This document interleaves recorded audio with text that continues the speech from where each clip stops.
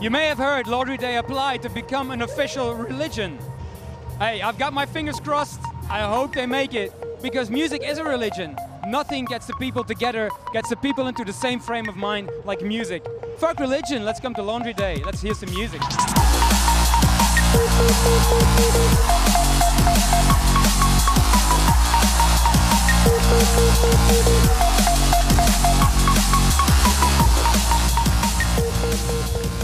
Well, if music was a religion, I'd be my brother's keeper. I'd be the shepherd.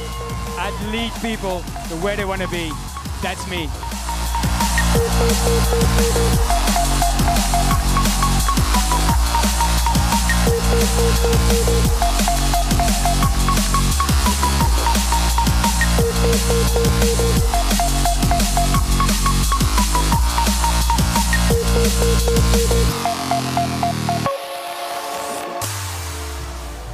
The main stage set was from 7 till 8, and I started with Netsky's track, Come Alive, one of his recent singles of his new album, Netsky 2. And I just love the way those nice xylophone tunes come in right in the beginning of the track. And when those first notes dropped right here at Laundry Day in front of 45,000 people, all the hairs in my neck and on my arm just came up right.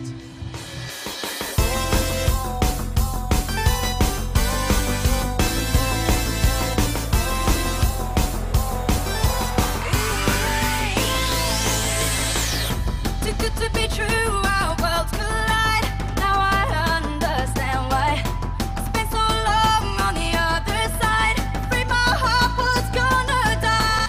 So look straight into my eyes. Tell me the truth and not lies.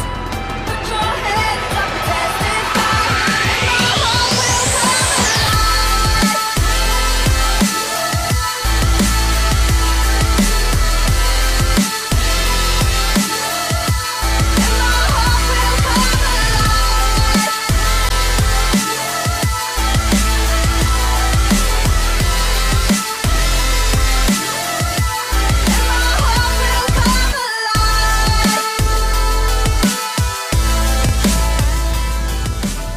If you want to know a little secret, I'm going to get technical for a second.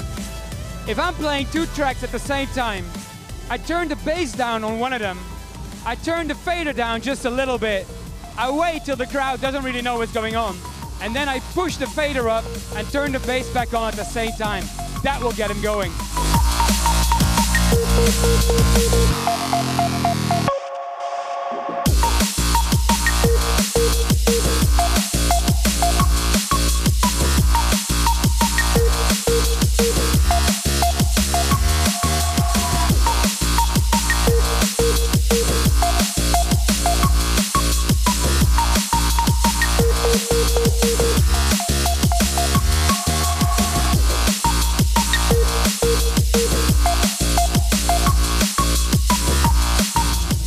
In the past, I've been in the studio with Netsky, and I've now been in the studio with DJ Boland, Atmospherics and Sedasia.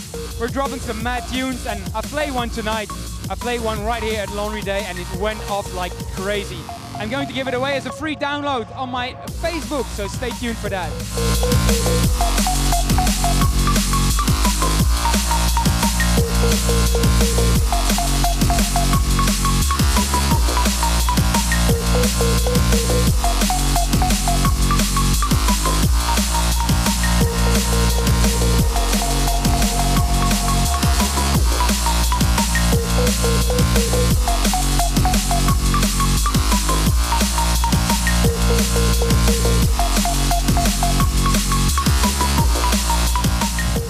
I started out as a DJ going out to deep house parties with my guys Sandik and Geoffroy and Raoul.